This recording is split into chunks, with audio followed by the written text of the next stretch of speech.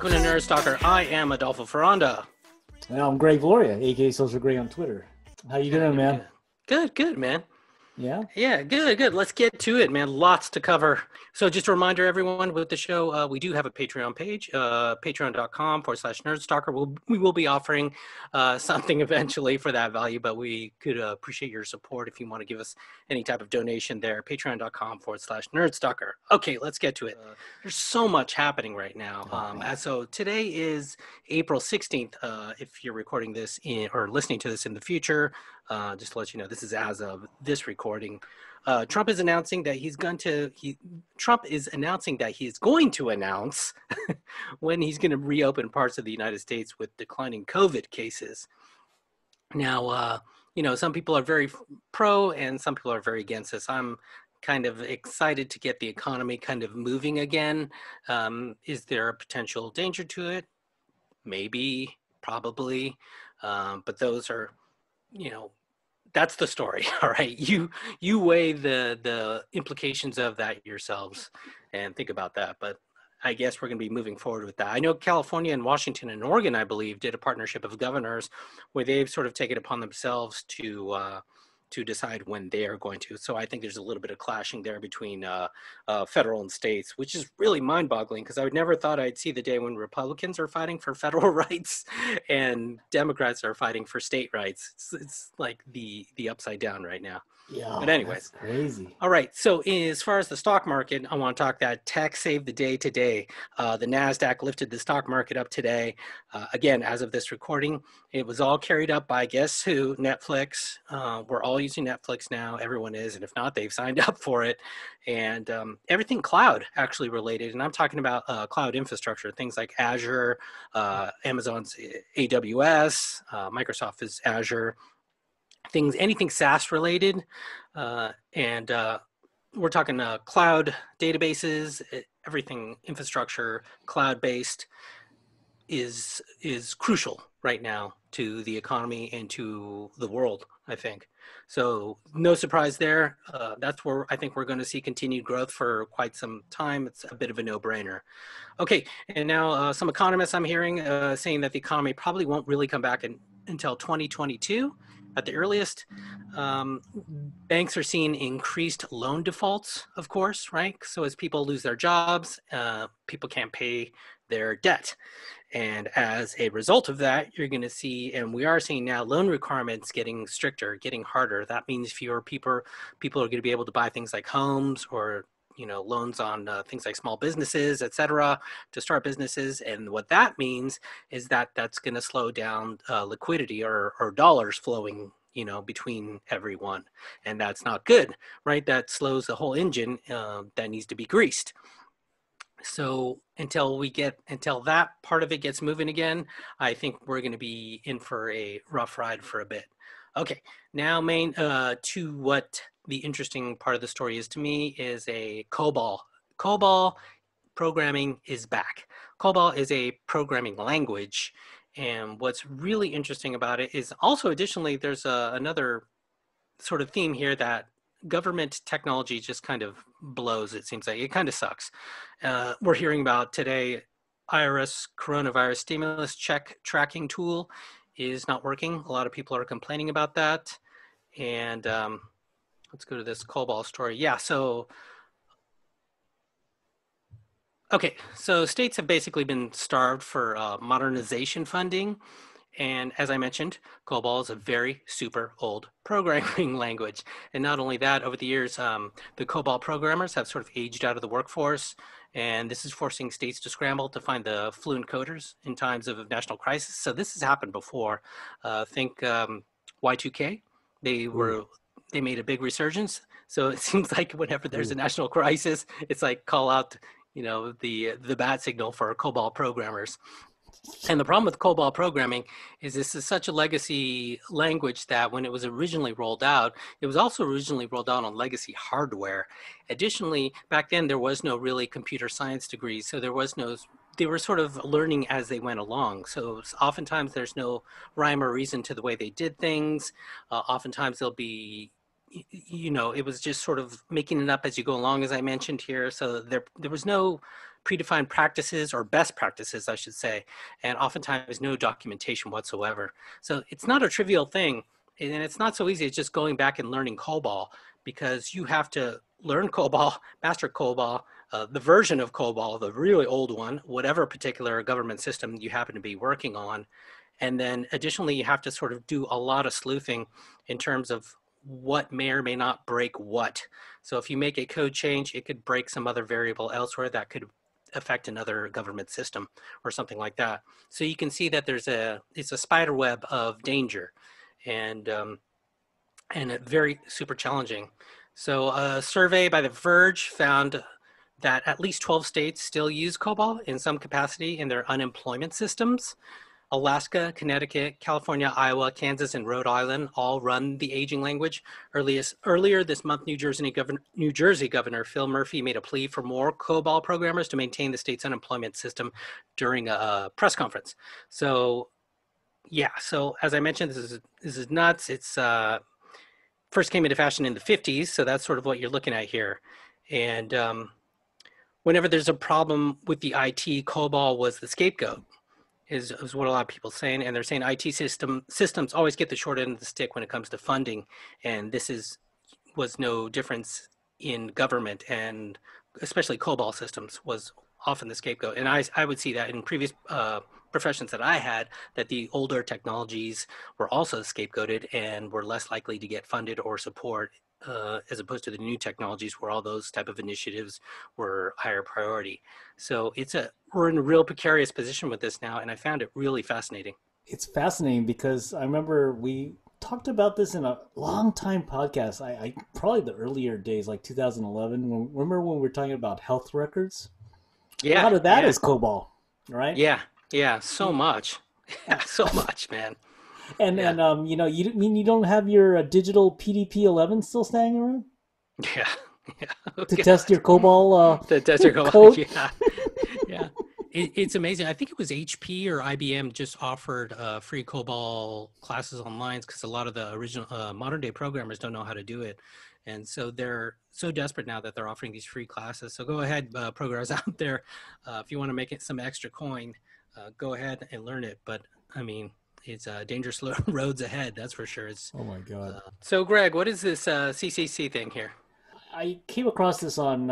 I followed Dale Doherty, and if you guys don't know Dale Doherty, he was basically the founder of Make Magazine way back in the Mm-hmm. early 2000s, right? I think Mm-hmm. probably something like that, and also the guy who thought about the Maker Faire. And Nerd Mm-hmm. Stalker's always been a big supporter of the Maker Faire year to year. Love it. Adolfo and I would always go out there and interview startups and new products. And it was really a smorgasbord, right? I mean, Yeah, yeah. it's But anyway, fantastic. he was the guy that also I always thought when I followed him, he was always the guy to empower the little guy, right? The Mm-hmm. guy who doesn't have the resources and giving him tools to really express his creativity, right? His or her creativity. Mm-hmm. So he's back at it again, and what his concept here is back in the Depression era, when Adolfo and I's parents or grandparents, whatever you want to Mm-hmm. call it, was around in the Depression. The government created this thing called the Civilian Conservation Corps, Mm-hmm. and the only thing that I know the Civilian Conservation Corps was really. I came from George Washington High School here in the city, and that corps employed artists to make beautiful murals on our Mm-hmm. auditorium walls. Mm-hmm. And so that's where I kind of understood where wow they put artists to work. And so what he's suggesting here, we create a civilian response corps, Hmm. which basically the concept is that a organization that will band together in time of need and really coordinate local civic response efforts, Hmm.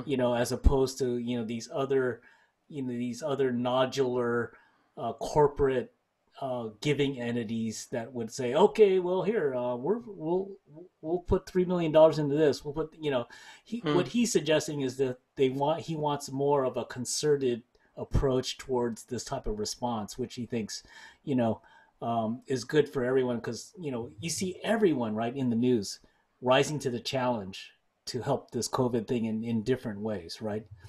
There, And I don't know, what do you think about that? What do you see about in your area about that? it's funny you mentioned that because we were driving through San Francisco the other day, and there's a real popular meme I've been seeing online too right now is during this time, fix all the damn roads is the thing, because like San Francisco is notorious for having potholes and terrible roads, and the roads are, it seems like forever under construction and never getting done. And this would be the perfect opportunity for, I think, the government to do something like a New Deal type of situation, right? Where all, just redo our infrastructure, rebuild bridges, rebuild roads, and that kind of thing. So I think it's along that same spirit, and I think it's a really good idea. And what I like about it is it's on a much more sort of community level too, which I think is super important nowadays, to support your local community. The interesting thing is that he did tie this back into the makers, so Yeah, he's really yeah. calling citizen makers. It's their time right now. Yeah, It really is the maker's time right now. We'll get into it later, but things like support creating, building your own hardware when it's tough to get times to get parts, things like that, to fix your own stuff, gardening and that type of stuff in terms of growing your own food to some extent. I know that was part of Maker Faire as well. Um, so a Arduinos. lot of that stuff, yeah, a lot of You that know, spirit is of the most importance right now. I was like surprised. Did you see that article about Arduinos driving some of the respirators? Oh That they're wow, making. Yeah, yeah. wow, that's Because incredible. like they don't really need really sophisticated power, so they were like Right. using like Arduino 1.0. Really the earlier Yeah, ones, sure, right?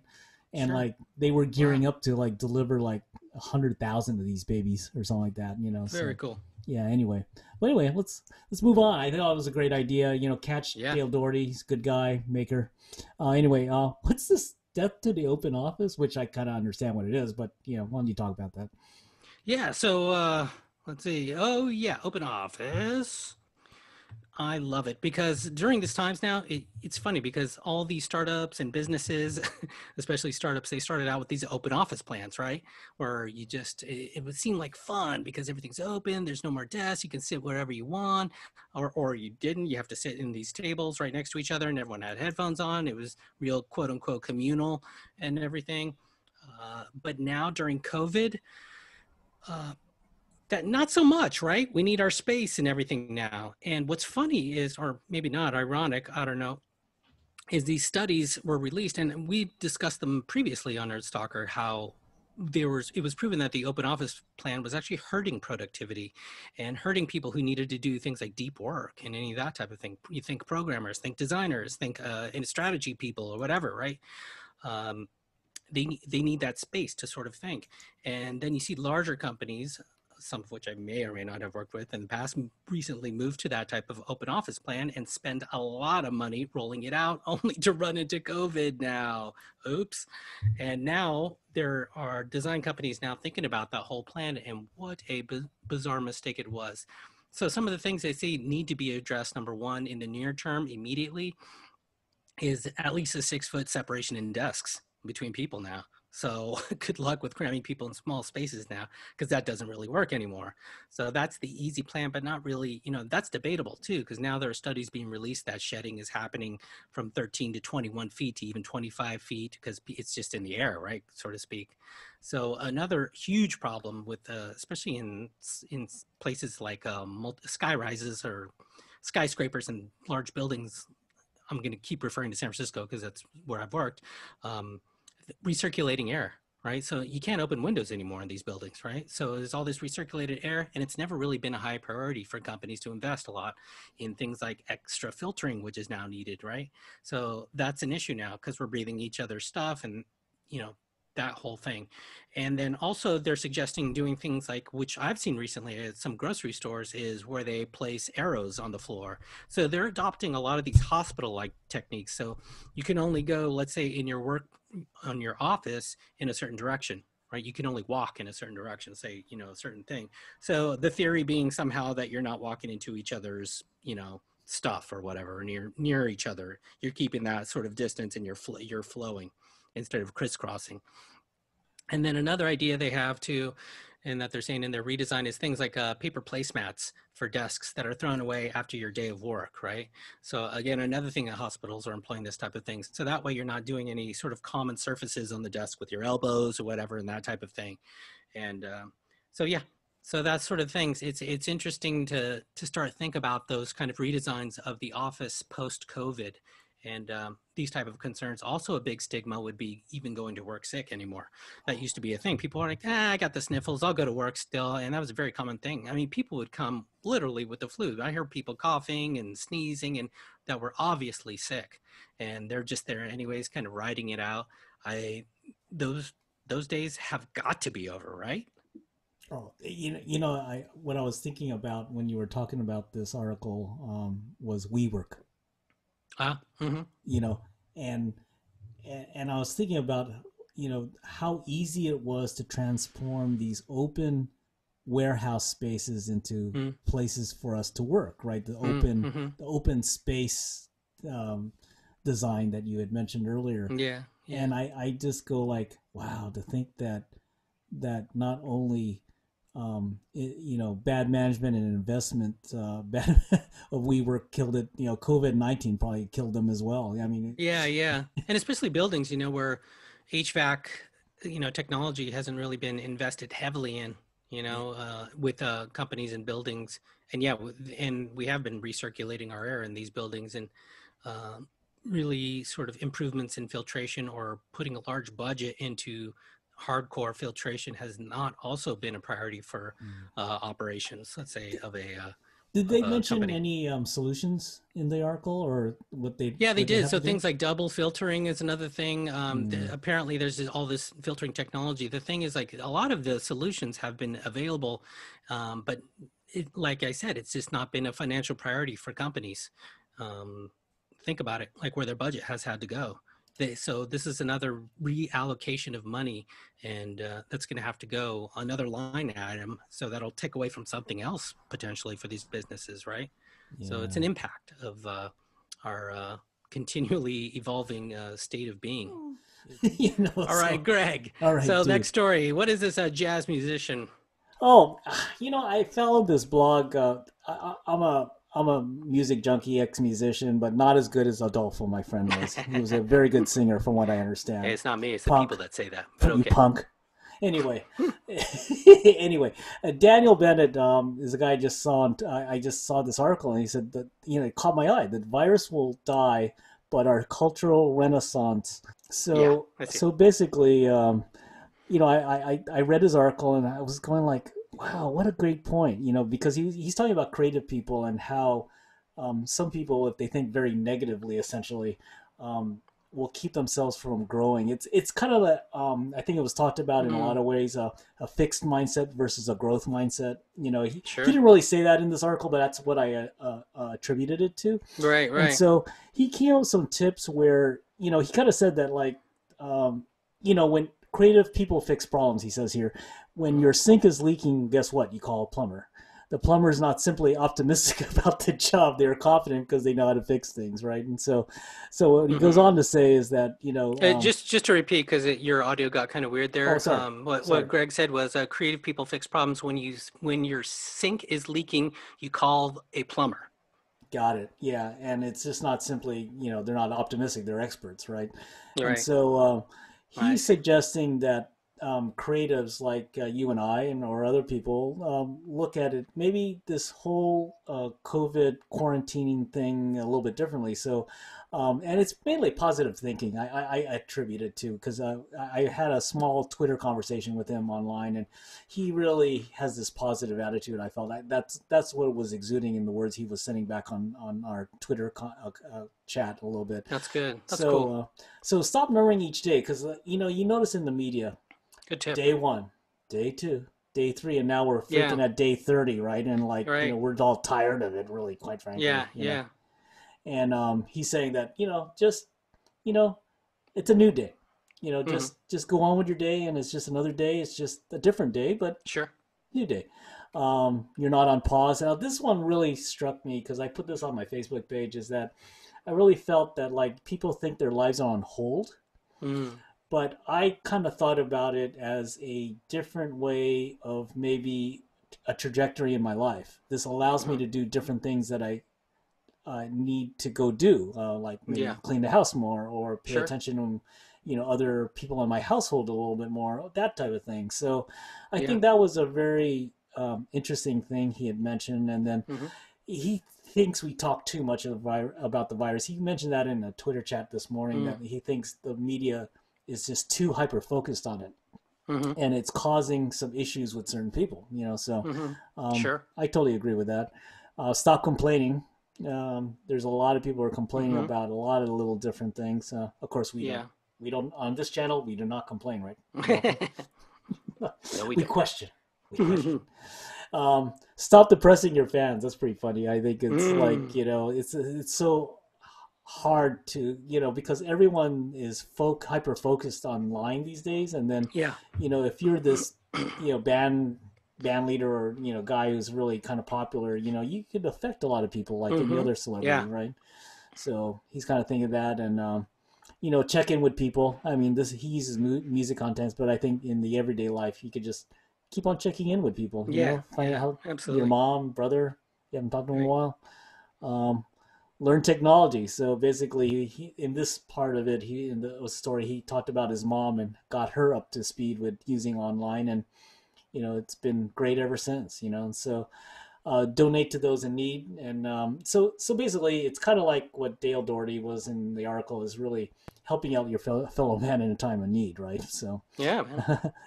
any comments on this one? Can you go back up Yeah, now that you sure. closed that page? Sorry. Awesome. Yeah. To I think it was number two. Where was it? Because I Yeah. totally thought of some. No, stop depressing your fans up more. Yeah, you're not on pause. Stop numbering each day. Yeah, yeah. You're not on pause. Yeah, so you're not on pause. Number two.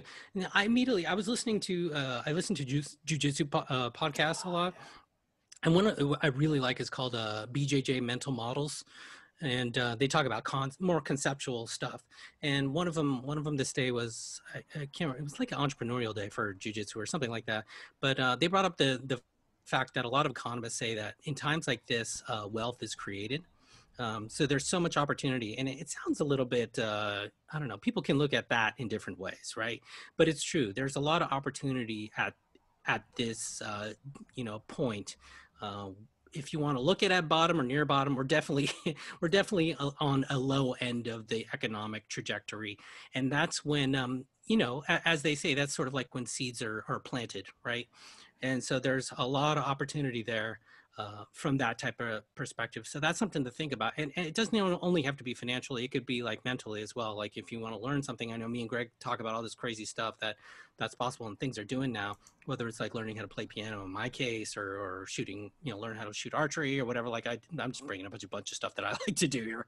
But It's okay. whatever it may be for you, like learning a new language or whatever, or even potentially starting or thinking about starting a new business, if you have that kind of capital or whatever. I know that sounds like a big endeavor, but or investing in, if you do have a little bit of cash on hand, investing in a company that you probably couldn't afford, when it was at its peak highs, that look really good. Those things can benefit you and your children in the future. So it's that whole looking, and there's all these possibilities right now. Next one, speed round. Speed round. All right. So going from the positive stuff to the negative stuff, I have always had this sort of thing against college in a way, and that's where me and Greg, I think, is sort of may or may not diverge in a way. I know Greg's very involved in college, university type of stuff, and I never did college, university. I went to a little bit of it, but I got recruited out of school, and now looking back, I don't see the benefit of it for some people. All right, but I do for others to some extent. But to tie to that sort of mindset, universities are really concerned right now that students and parents won't want their children to come back, and I think that may be the case in these conditions right now, and for several different reasons, as well as some universities and colleges are they're going to drop the SAT and the SACT requirements altogether. And this isn't just any lowbrow universities that are thinking of doing this. We're talking University, UC Berkeley, Indiana University, Auburn University, University of Virginia, and UNLV are just cutting it all together. Some universities are mulling the idea of allowing their students to just take the SAT at home, which sounds totally ridiculous to me. But that's another thing that people are thinking of doing. And the Times is reporting that the pandemic has already cost universities millions of dollars. As they consider the possibility of remote classes into the fall, they're worried about losing students too. Parents and students are rethinking their choices in a world altered by the pandemic. And university is concerned about their potential for shrinking enrollment and lost revenue. So a lot of students have, let's say, applied to these far off universities or whatever, and they're thinking, you know what, maybe I'd be better going to the local university or state college instead. So those other big time universities or other places are losing it as well. Additionally, lucrative spring sports seasons have been canceled, room and board payments have been refunded, and students at some schools are demanding hefty tuition discounts for what they see as a lost spring term. Other revenue sources like study abroad programs and campus bookstores have dried up, and federal research funding is threatened. Already, colleges have seen their endowments weakened and worry that fundraising efforts will founder even as many families need more financial aid. They also expect to lose international students, especially from Asia, because of travel restrictions and concerns about studying abroad. Foreign students usually pay full tuition, and then they represent a significant revenue source everywhere, from Ivy League to community colleges. And some institutions are projecting $100 million in losses for the spring, and many are now bracing for even bigger financial hit in the fall, when some planning for the possibility of having to continue remote classes. Administrators anticipate the students grappling with the financial and psychological impacts of the virus could choose to stay closer to home, as I mentioned, go less expensive schools, take a year off, or not go to college at all. Ding, ding, ding. A higher education trade group has predicted a 15% drop in enrollment nationwide, amounting to a 23 billion, that's with a B, billion revenue dollar loss. The corona forced campuses to shut down at a time when higher education, which employs nearly 4 million people across the country, was already facing major challenges. Population declines are expected to reduce enrollment, even as skyrocketing tuition and student debt has led to questions about whether a college education is worth the cost. Again, ding, ding. In mid-March, Moody's Investors Service downgraded the outlook for higher education from stable to negative, predicting that institutions with strong endowments and cash flows like Harvard or Stanford would weather the virus, while smaller ones would not. But even wealthy universities have begun announcing austerity measures. Jeez, Christmas. That's interesting because I'm There's a lot on, there, man. yeah, I'm on the board of Cal Poly and one Yeah. of the engineering colleges, right? Yep. And one of the ways they were trying to raise money, being kind of like the Central California campus, right? They're in the middle of kind of in between LA and us, right? And what they were trying to do is bring in a lot more foreign students. Well, guess what? Yeah. I don't see that happening soon. Yeah. Any soon. Good luck with that. Yeah, and going back to, I think we talked about it in a podcast like probably 2012, 2013. I don't know exactly, but remember we talked about a lot of these other universities popping up, open universities, that type of thing. Yeah. Right. Yeah. Open HCI. There's a ton of them. Yeah. Now I think it's going to be a mix, right? Because I don't think the system's going to allow a doctor to come out of those open universities. Of course, right. We're talking about, well, you bring up a good point then. Who really needs university training? Now, medical training is a kind of a separate thing. Legal training, I mean, could that be done online? Maybe, yeah. No, I agree with you. Does everyone need it? And so, we've brought this up before, that the university higher education system was ripe for disruption. Oh, yeah. And now is the time for a company like Amazon to come in and gut them, I think, Ouch. Or even Apple or someone, probably Amazon though, I think.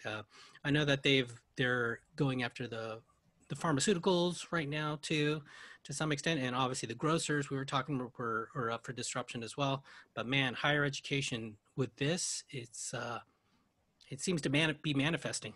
I think YouTube University should give out BSs. Yeah, real interesting. Yeah, All right, it so would. the not so speed round. The not so speed round. Have no Cool. veggies. Yeah, hey. I know we go from education to veggies. How's Yeah, that? veggies. All right, okay, keeping it light. Let's Really go, baby. exciting. Welcome to the Anyway, Today Show. yeah. Oh, yeah. Thank you, sir.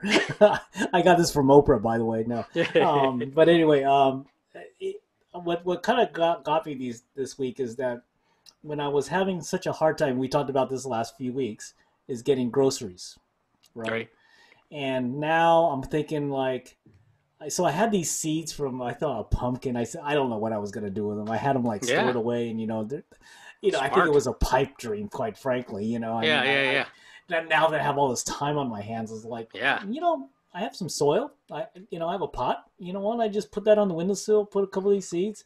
Guess what? I got like 6 seeds this week because it got warmer this week, right? Yeah. And it's like, so then I kind of went online and kind of like, oh, you could actually grow vegetables from kitchen scraps. So Totally. you check this video out. Like if you cut out that like end of the onion that has like the roots from it, you could actually put that back in water and regrow it. Yeah.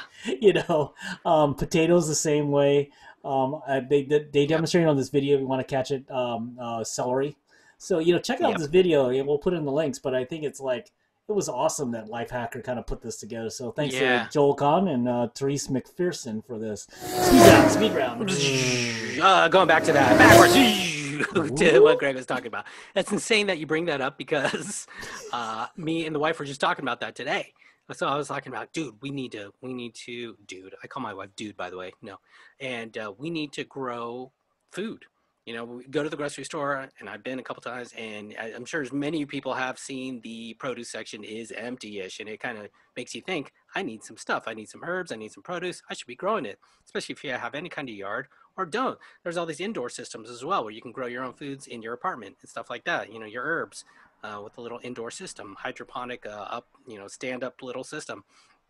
Or in your backyard, you can do another stand-up little system or horse troughs or whatever and grow things. So yeah, I think that's very timely. And I went to YouTube and noticed that, typed in how to start your own garden type of thing for how to grow your own fruits and vegetables, whatever. And it was a video from 2015, but you could see the hits on it just whoosh, because I think everyone is searching that right now.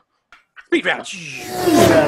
What's this thing about Specialized? No, Specialized. Yeah, so the bike company Specialized is offering free bikes just to any of you essential workers out there. If you don't know, they will give you a free bike. So what you have to do is just go to their site, Google it. You can apply for a free bike on their online portal. And this goes to essential workers and those have been impacted by COVID or not.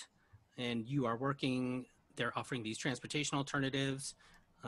So check them out. I'm trying to look for the deadline now. 100% of the proceeds go to your selected retailer. Let's see, click and collect. Oh, people can donate as well. So check it out. Go to, what was the company? Specialized. Specialized. And they will set you up. So hurry up. There is a deadline for this for you. April 22nd. All right, you guys. So Specialized is accepting applications until April 22nd. 6 more days. Go check it out. 6 more days. Alarm clocks. Now let's face it. I don't know what day it is anymore.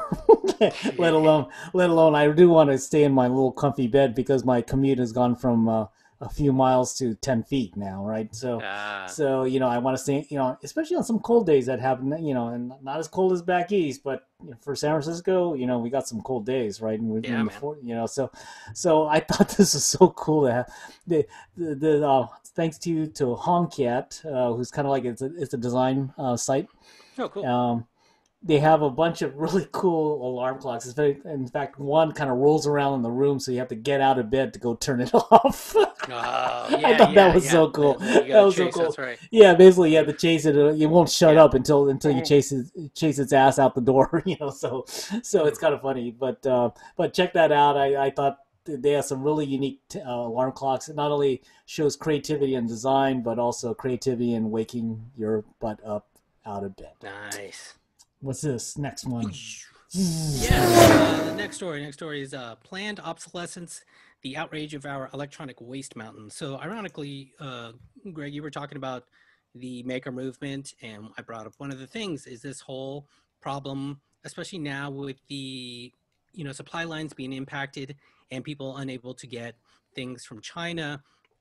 This has brought on a near-term huge issue with people trying to support or ma- maintain their phones, their laptops, purchase parts for their laptops, uh, maintain and purchase parts for ventilators as well.